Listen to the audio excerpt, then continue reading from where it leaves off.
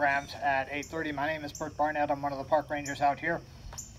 And a lot of what we know from Civil War history comes to us from written accounts. The accounts left to us by veterans who wrote down their experiences on the battlefield.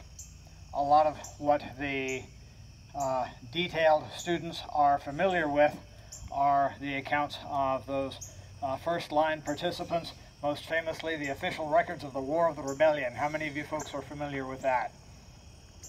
Big 52-volume Series 1, you know, all the reports, memos, all that sort of stuff, nicely organized and footnoted and indexed, all that sort of stuff.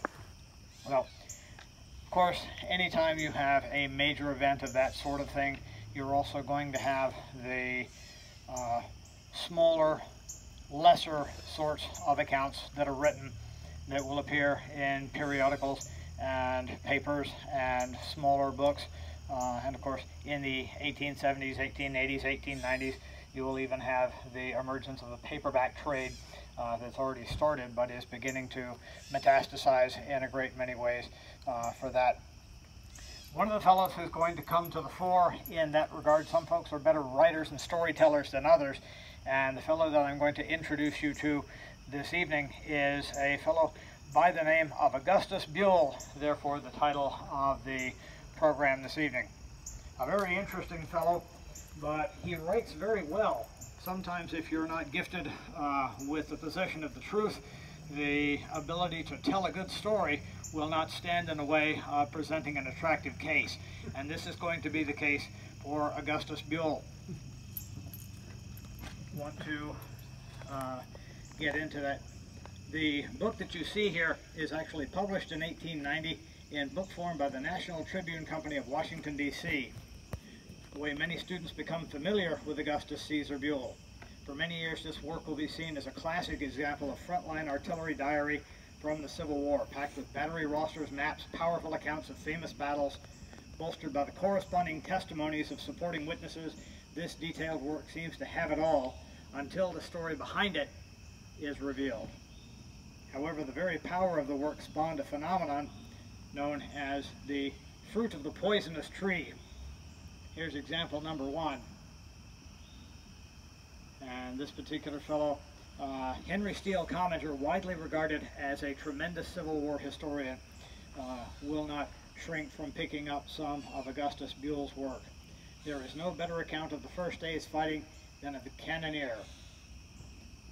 And to give you an idea of why he's inspired to say that, a sample of Buell's writing is thus.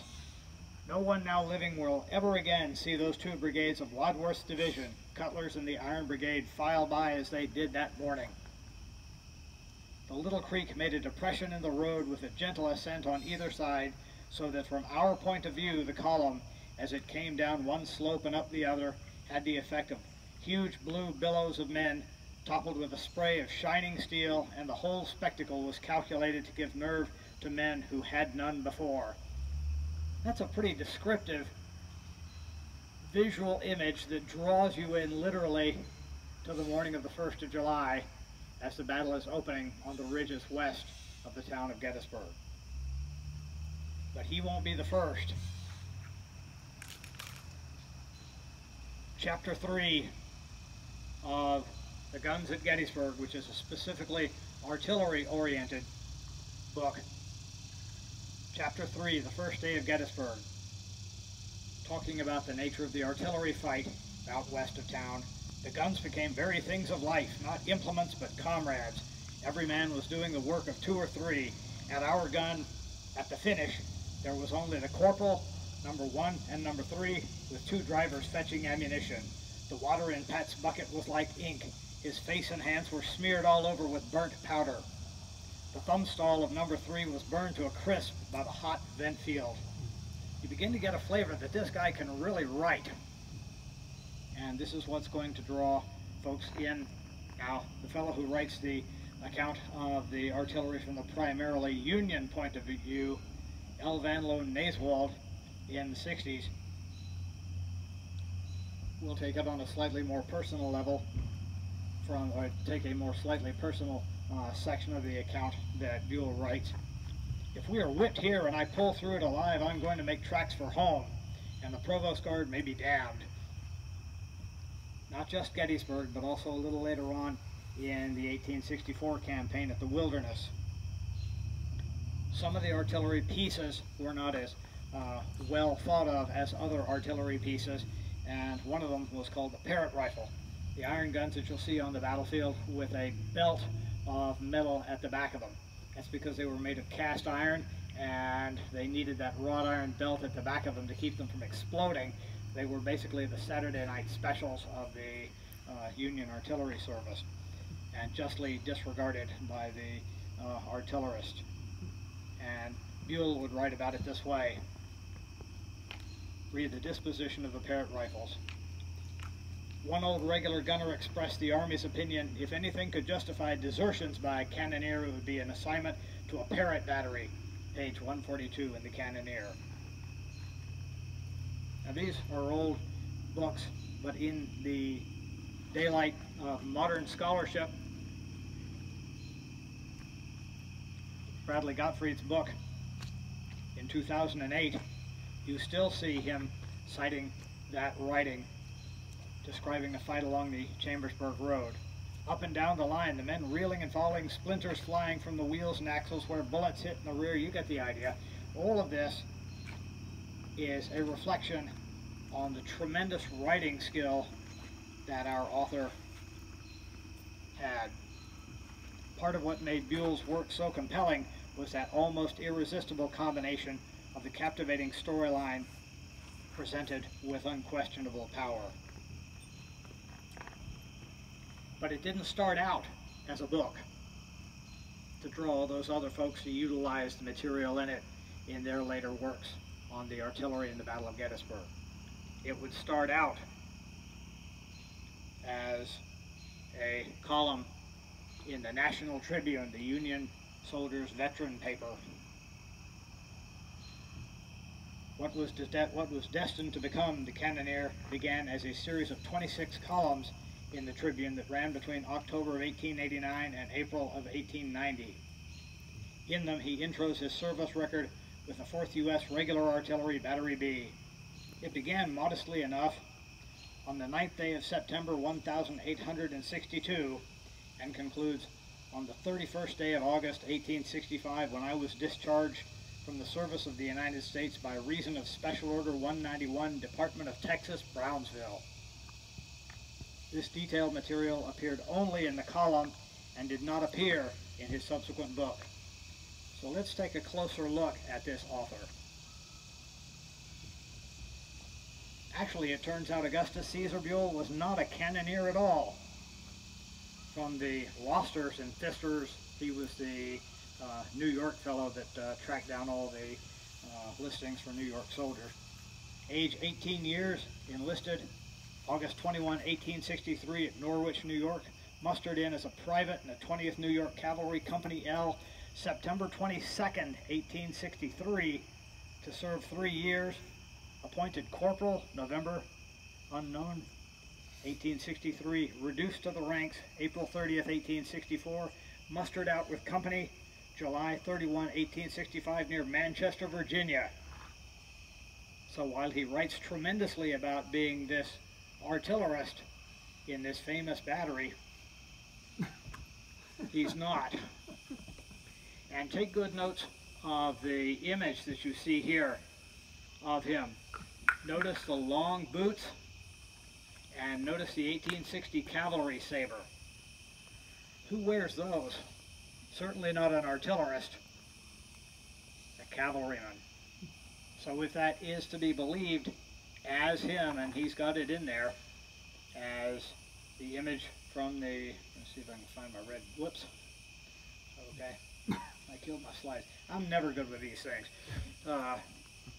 But if you see what it says here, that's a credit taken right out of the Cannoneer book, page 156. So he credits that, or I credit because that was taken out of the book. That is what he used as his own image, perhaps a little bit of mea culpa there. But Company L of the 20th New York Cavalry served mostly in eastern Virginia and the Carolinas, most notably at Darbytown Road and in the fall of Petersburg. And since he enlists well after the Battle of Gettysburg, where does he get these great details? Where does he come up with this stuff, as they would say? Well, of course, like any other veteran, he will cross paths post-war with other veterans. And he does so at Cramp Shipyard, Philadelphia, where Augustus Buell becomes the Cannoneer. Buell had the luck there to cross paths with a Battery B vet, Charles Henry Moore, who had served with the unit from 1856 through the end of the war in 1865. Moore dies in 1896. He came to know Buell while working as a fitter in Cramp Shipyard during the mid to late 1880s. Moore was most likely Buell's artillery tutor and the source of much of his information. But not all of it, for, as every writer learns, as soon as your words see daylight, the critics come in. And this is going to happen to Buell as well. But remember, it doesn't start out as the book, it starts out in the column form in the veteran newspaper.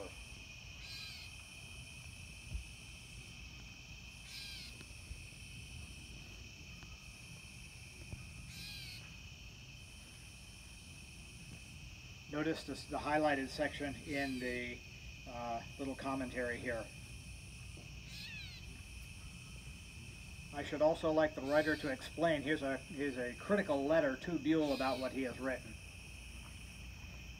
I should like the writer to explain how he managed to do this without the number 4, as he was the most essential man in the action, as he pulled the lanyard, going into that. He's correct. He did it without mentioning the number 4. Well, Buell, as an old cavalryman, doesn't know anything about the number 4. And so he will take this sort of thing, and then when the rebuttal on that comes, you will get the next segment of Buell's column addressing that. I here furnish you with more additional information, and so he'll take that, adjust that depending on what the real veterans say, and oh, by the way, I failed to mention this, and here we go with that. But even in his later bound version of the Cannoneer, Buell seemed to have trouble with details. Note the number of gunners around the tube in this illustration of the Gettysburg battle scene.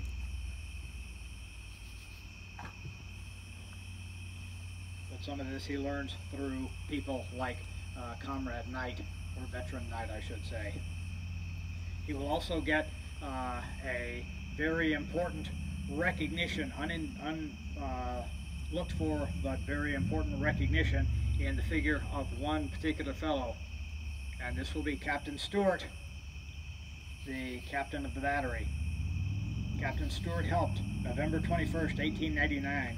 In an article entitled "The Old Man Comes to the Front," Stewart, in response to a letter written to him by Buell, responds firstly to Buell, "Your request to obtain photographs of Lieutenant Davidson," one of the officers in the, well, a couple of officers in the unit, "Lieutenant Davidson, Mitchell, and Goodman received. I am sorry to say it is out of my power, as Mitchell and Goodman are dead. I have no idea where any of their friends live.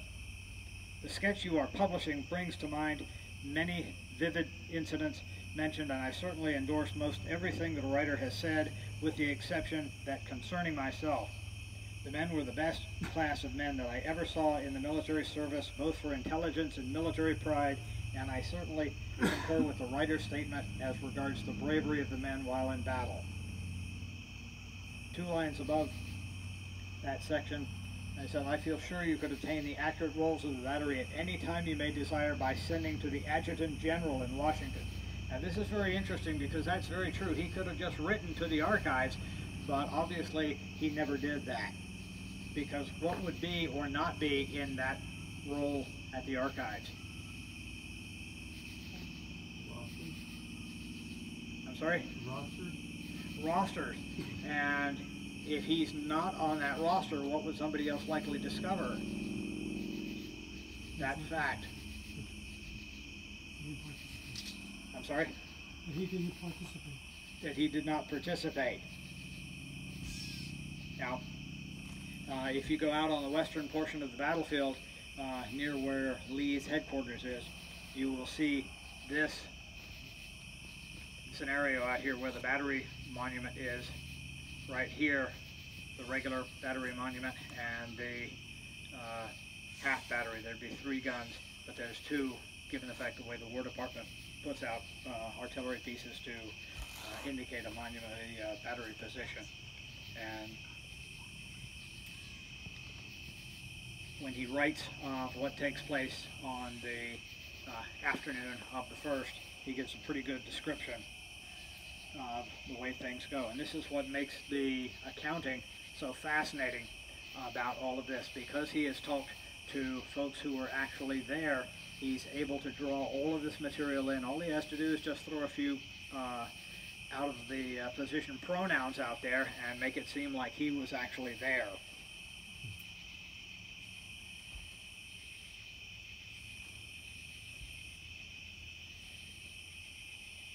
Ordnance Sergeant Mitchell jumped on our wheel to help us. "This is tough work, boys," he shouted as he wheeled the gun around, "but we are good for it." And Pat Wallace, tugging at the near wheel, shouted back, "If we ain't, where'll you find them that is?" Well, this change of front gave us a clean rake along the rebel line for a whole brigade length, but it exposed our right flank to the raking volleys of their infantry near the pike, who at that moment began to get up again and come on. They gave us volley after volley in front and flank, and we gave them double canister as fast as we could. The 6th Wisconsin and the 11th Pennsylvania men crawled up over the bank of the cut and behind the rail fence near Stewart's caissons and joined their musketry to our canister, while from the north side of the cut flashed the chain lightning of the old man's half battery in Solid Street. You know, talking about the fighting that takes place there. And of course, when he does this, of course, this is going into the Veterans newspaper, and I'm going to hit the light right here. There we go. So he's going to be bringing in vulnerability, you would think, for people, but because he is so correct with the information that he's getting, he's able to bring the legitimacy of other voices who say, yeah, I remember that, or I remember this, and all of these folks begin to really jump on this, and nobody really questions whether he was there or not. Other correspondents would praise Buell's column. On November the 5th, 1889, General Rufus Dawes, former commander of the 6th Wisconsin Infantry, wrote, "I want to thank you for putting on the record the fact that I formed a line of battle across a street in Gettysburg. This line was the cover of your retreat. We had a hot skirmish right there, but we held the street." But Dawes did not praise unquestioningly. He went on in his letter. "My official report says 4 guns of Stewart's battery were in the timber on the right of the railroad cut. You say 3, and it is likely you were correct." And then it goes emphasis in the letter. "Although my report was written on July 17, 1863. I was ordered to support the battery, and until your statement, I had it in my mind that 4 were only there. Dennis M4 worked on the number 2 gun, and I got a letter since your publication saying that gun was on the Cashtown Turnpike. General Scales of North Carolina and I went over this ground together in 1882. Your battery almost destroyed his brigade, as indeed it did." Now, of course, the problem when they threw their battery over to the side, as you can perhaps make out here, what he's talking about is when he threw those guns over to the side of the road here, is as the infantry came by, they definitely would be able to hit the Confederates in the flank as they came through, right through there. And he will go on to describe exactly what the vulnerability was. "Take cover of the wheel. When this desperate work began, I had stood close in the gun, thumbing the vent," which is what you need to do to close the back end of the barrel while you're sponging it out, lest they actually seed another round of ammunition on top of a hot spark, and that's not good for the guy shoving around down the barrel. standing bolt upright according to the letter of the manual. And these are all great technical bits that everybody who's ever worked an artillery piece way out there reading this as a veteran newspaper would immediately identify with. Now remember, this guy's never fired a cannon in his life. He's been a cavalryman. But this is all good stuff that he got from his veteran friends in the shipyard. According to the letter of the manual, arching my left thumb and resting my fingers on the gun.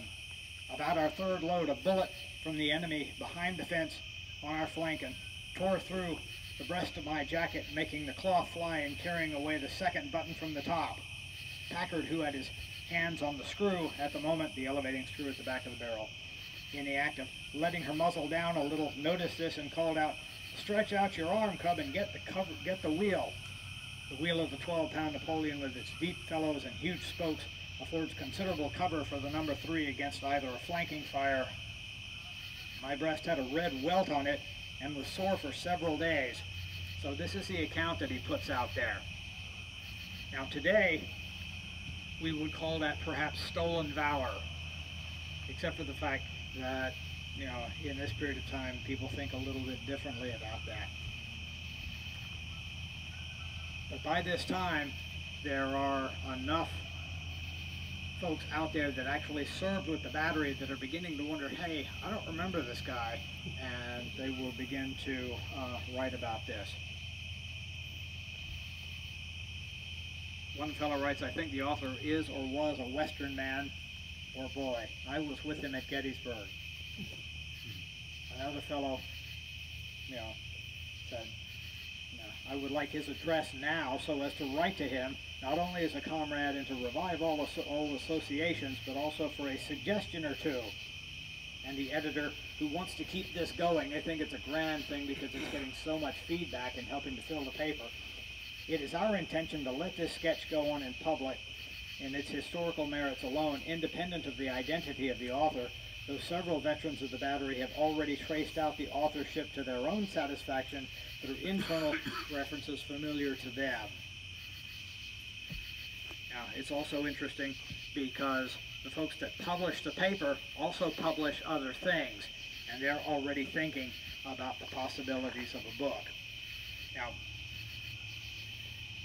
one of the things that they will do whenever one of these veterans will give a little bit more information to Buell here, he will hold on to those little bits. Good material from Tribune readers frequently was recycled into the book. This notation here on Old Bricktop for one of the brigade commanders will be utilized into the book. Comrade J.R. McClure of the 14th Indiana says, "He knows what he was talking about, gives us straight goods. I am glad General Carroll," which is the regimental commander, the brigade commander he was talking about, gets credit for what he did. "I think General Carroll was the most abused man in this army, but whenever there was any quick or bloody fighting to be done, Carroll and his regiment were called upon to do it. The boys used to call him Old Bricktop on account of that red head." He would even go so far as to have fraudulent image credits. So there's nothing that they're not doing in the media at that point that they're not doing in the media now. Just as the momentum of the storyline continued to develop, veterans of the battery occasionally appeared to contribute material. The unquestioned inference, of course, was that Buell served in the battery alongside these men. You know, where would he be able to come up with a picture like this if he wasn't there? But Buell is not the only dubious author in this period of time. Theodore Garish of the 20th Maine is doing the same thing, and he will fight the Battle of Gettysburg from Philadelphia.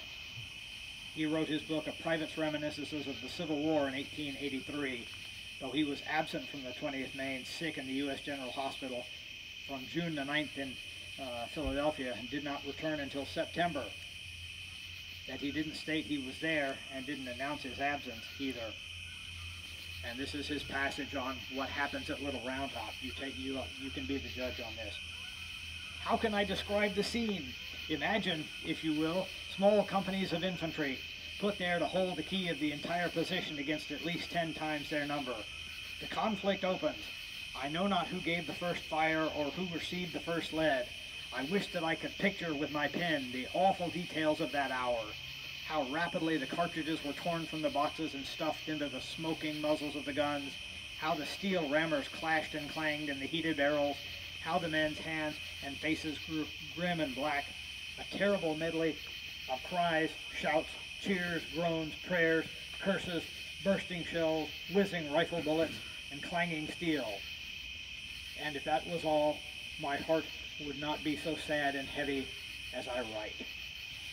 You get the impression he was there? But of course he wasn't.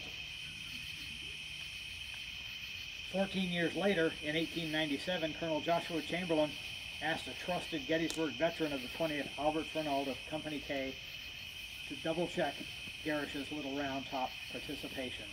Fernald confirmed that Garish had not been present at Gettysburg, yet curiously his name appears on the muster of Company H on page 268 of Maine at Gettysburg, as submitted by Chamberlain.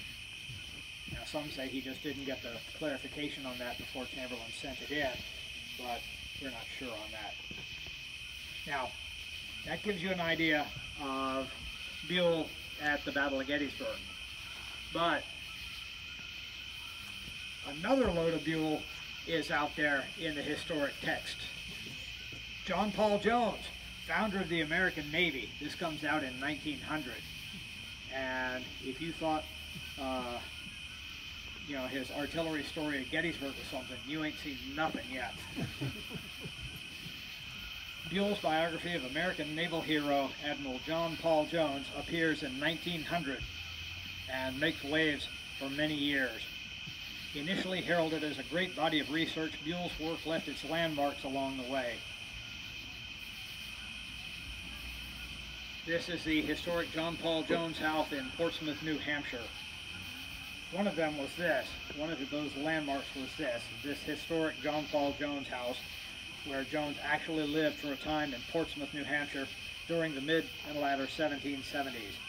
As Buell's story goes, a group of Portsmouth women, led by one recently married Helen Seavey, tore up their finest gowns to patch together an American flag for Jones's use during the Revolutionary War as he harassed British shipping off the coast of Europe while captain of the Ranger, the famous Revolutionary War story.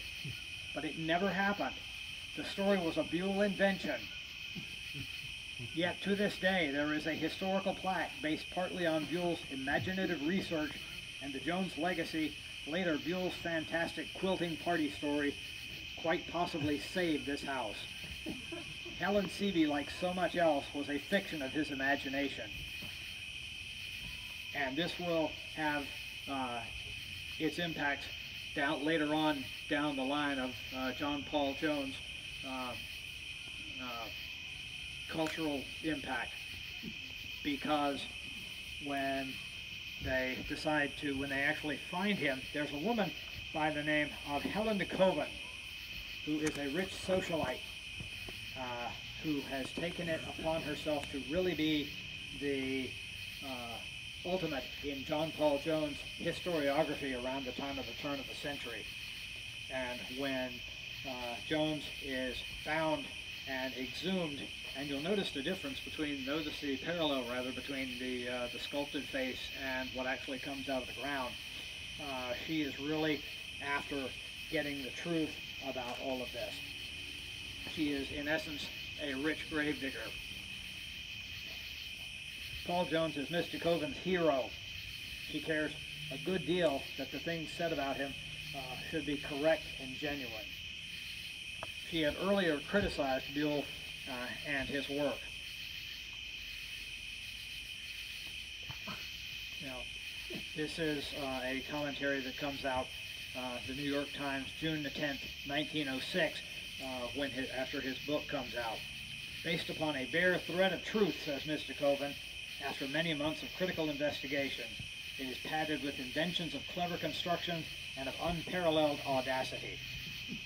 So she really fires back at what he writes, but he is a tremendously creative researcher, all sorts of stories and things like that. And one of the things that this does in the American historical community is, get people cranked up. I'm going to correct all of those mistakes. And one of the great naval historians of the time period is this fellow, Samuel Eliot Morison. And Samuel Eliot Morison decides that he's going to see what he can do about adjusting all of this. Noted for his works on maritime history and American history that were both authoritative and highly popular, one of his works will be on John Paul Jones, a sailor's biography, which comes out in 1959. It wins him a second Pulitzer. Initially, he vowed to overturn every one of Buell's lies, but found the task so overwhelming that he gave up and merely proceeded with his own research. Buell's work he would later write. He found it easier to write Jones's letters himself than to use the genuine ones in the Library of Congress, which he never visited. So, you know, he knows just exactly what he's up against with Buell and decides, you know, forget this, I'm just going to do my own. As a result, Buell's prodigious myth-making in this area, Buell, not Jones, is now thought to be the literal originator of the famous quote, hold on to your hat here, I have not yet begun to fight. Oh, boy. Yeah. Another highly esteemed piece of writing associated with Jones after many years is the Qualifications of a Naval Officer, which bears Buell's questionable stamp. Compiled by Augustus C. Buell from letters written by John Paul Jones, it is widely seen, reproduced in many places, even appearing in naval circles and websites. The following example was taken directly from the USNA website. Now, the last time I updated this was 2017. I hadn't gotten to my computer yet, but I think it's probably still there because it's been there for many years. But you can see the last line right there on the bottom there, compiled by Augustus C. Buell from letters written by John Paul Jones. So when you go home, check out the USNA website and see if it's still there or if they've redeemed themselves. So that's one of the things that he works on, but he is not done yet, because this man will blaze his way through history like Sherman goes through South Carolina.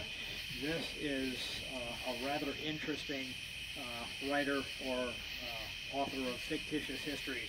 He will now set his sights on Andrew Jackson.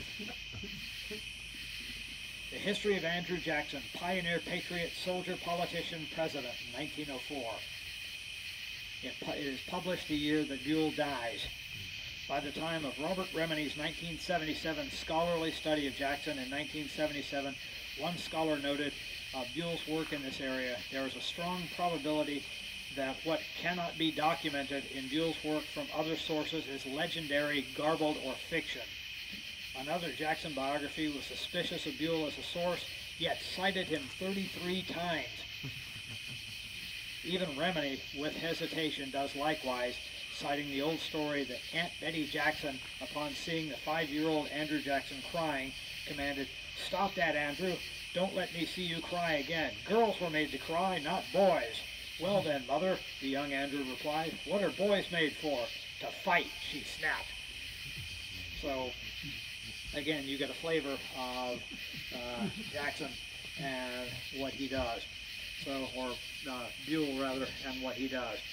So, this is kind of a legacy that Buell has left, not only with his writings on Civil War, but also the way he writes history/historical fiction. A very interesting character. Now, at this point, I wanted to bring in somebody else a little more modern that writes historical fiction, that rather odd title that we've seen ascribed to various other books. So I decided to talk to the one remaining Shahara, the son of a fellow that we know from the author of The Killer Angels. And Jeff Shahara said this about historical fiction. He said, certainly anyone writing fiction should be honest about it. The risk, as has sometimes happened with my books, is that someone will quote a line of my dialogue as though it is fact, when it is a product of my own imagination. So I try painstakingly to be true to the characters, to put words in their mouths that ring true. At the end of the day, it's still fiction.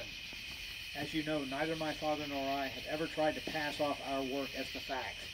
When I began to hear that my book and his were being used in schools to teach history, that only added to the responsibility I feel to get it right. The critique of our work as being bogus history, the astounding amount of nitpicking over the facts, is patently ridiculous. So in other words, if it is done well, historical fiction can become a gateway drug of sorts, prompting folks to become interested in the real history. But that's not what Buell did.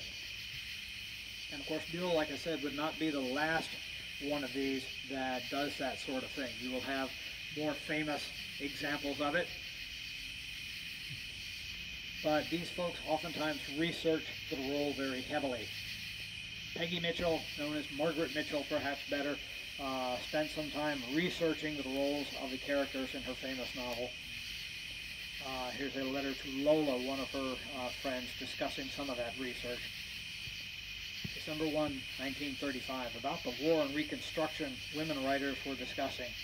I've clawed my memory to some activity, and I think one book was The Wartime Diary of a Georgia Girl, which is a very interesting historical book, by Eliza Frances Andrews.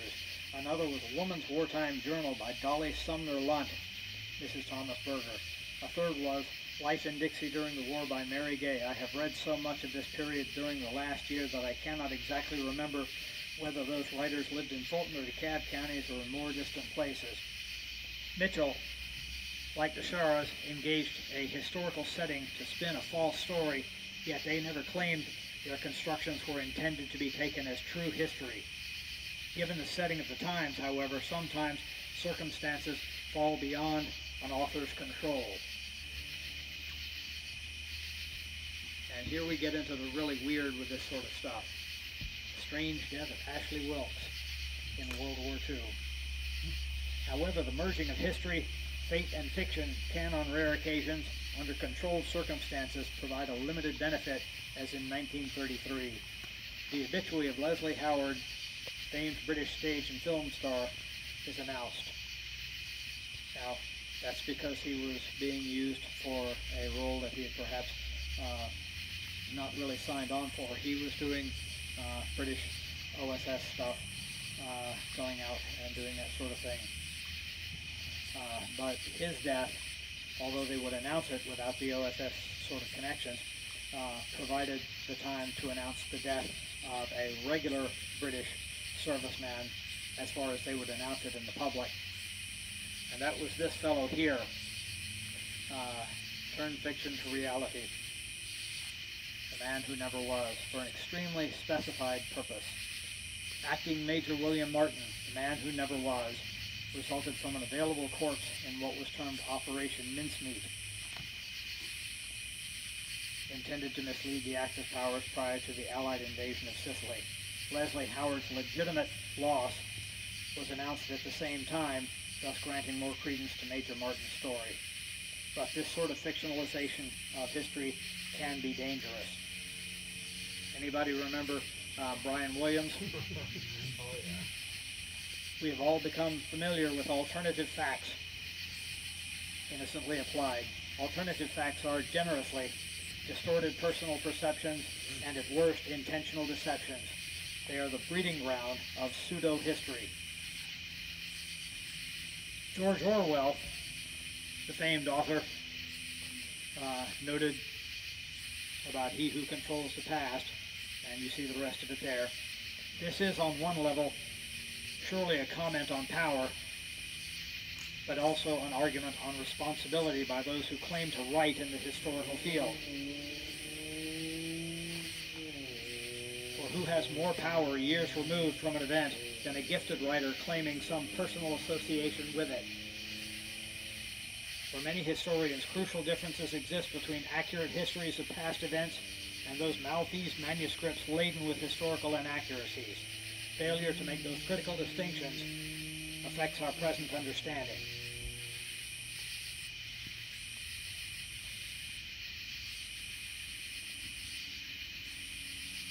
As Mark Twain said, when I was younger, I could remember anything, whether it had happened or not, but my faculties are decaying now, and soon I shall be so that I can not remember any but the things that never happened. In a 2002 paper entitled The Function of the Historian in Society, Richard C. Carpenter wrote, "As soon as our understanding of the past is divorced from the facts and objectivity fostering methods, all opinions become equal, and there will be no benefit from any one history, because there will be others that will wash and cancel the effects of the one anyone may favor. As such a scenario develops, pseudo-historians wedded to a false past may become willing to resort to the use of force and intimidation to control the public mind, which is essentially the defining feature of a dark age. Then society will not flourish, but stagnate and devour itself, breaking into divided units set against each other as people rally around the version of a pseudo-history that pleases them most. That version of history brings us here looking at the Cannoneer. Over the years, some have liked it and some not. Dr. James Robertson was very direct back in 1977. The most horrible embodiment of those sins is Buell's The Cannoneer, Recollections of Service in the Army of the Potomac. He brought out a rather interesting essay. In an 11-page article in the October 1956 essay, Dr. Milton W. Hamilton observed, with a facile pen, a convincing narrative power which has made his books good reading and popular, and a skill and anecdote greatly to be admired in a writer of fiction, Buell has perpetrated myths and inventions to the point where it often requires considerable research to disprove oft-cited episodes.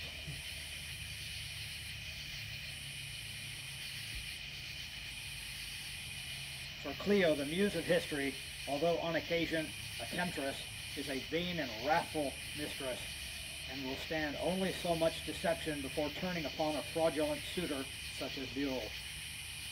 In his essay, Richard Carrier also warned, a society gripped by pseudo-history is the victim of a social psychosis. It will suffer a memory disorder that, as with an individual whose memory is wholly fictional, will lead that society to confusion, despair, and self-defeating behavior. That's something to think on, by the way, as we go around smashing our monuments.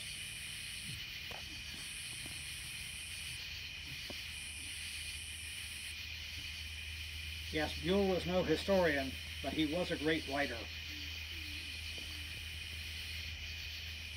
It hardly seems necessary to investigate all the hallucinations of a dreamer for possible fact, or to disprove the tall stories of a convicted prevaricator. Yet some such task is imposed upon the historian as a result of this sheer literary output. That too came from Carpenter's essay. Buell wrote 6 historical books, supposedly historical books, in his career, not including his serial articles and a short post-war diary from 1867 to 1868. Given the fraudulences in his works discussed above, Dr. Hamilton pleads the point, since destruction of books will not down untruth, should it not be wise to have some of these works branded Cave Mendacem, which means beware of evil.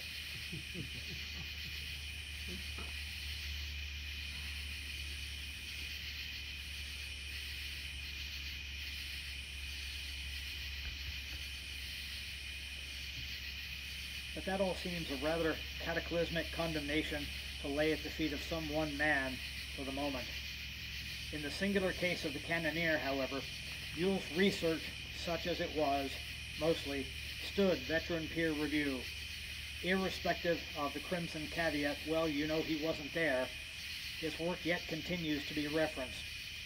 Of course, his first-person elements in the text do work strongly against him, and for these deception he should be rightly held to account. In the case of the Cannoneer, Buell's use and abuse of sources, both primary and diffuse, blessed by an undeniable writer's gift, enabled him to create an unabashedly absorbing tale. We know Buell was not a participant in the major battles he chronicles, neither was he an academic historian. But something in the essence of the grand story drew him, as I suspect it draws us all. His conclusion to the Battle of Gettysburg section in the Cannoneer is as honest a piece of writing as you may encounter.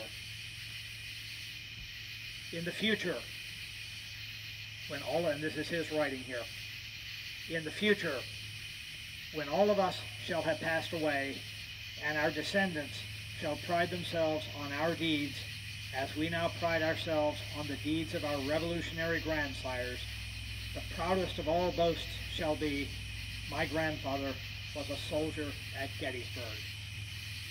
Does that not get you just right here? By the time Civil War veteran and author Augustus Caesar Buell finally laid down his crooked pen on the 23rd of May, 1904, at the age of 57, he had blazed a trail of falsehoods across several historical areas. Note in that illustration the benighted title Colonel. Dubbed the father of lies by naval researcher Samuel Eliot Morison, his works remain controversial. For students of the American Civil War, and in particular the Battle of Gettysburg, his initial work, The Cannoneer, will always remain his crowning, much debated creation. Good evening.